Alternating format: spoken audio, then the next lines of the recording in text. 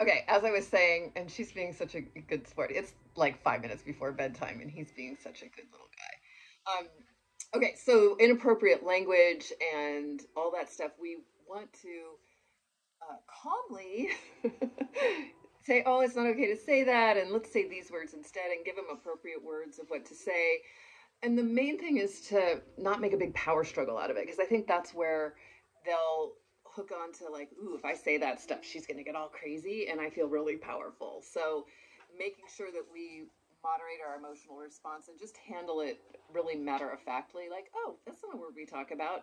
And I like to sometimes, if they continue it, just calmly walk out of the room and go do something else or distract them or myself with something else to do, and just kind of move off that track so that I'm not staying, getting more plugged in, getting my buttons pushed more, and hopefully getting them off the topic, but also not feeding them a result of, power struggle.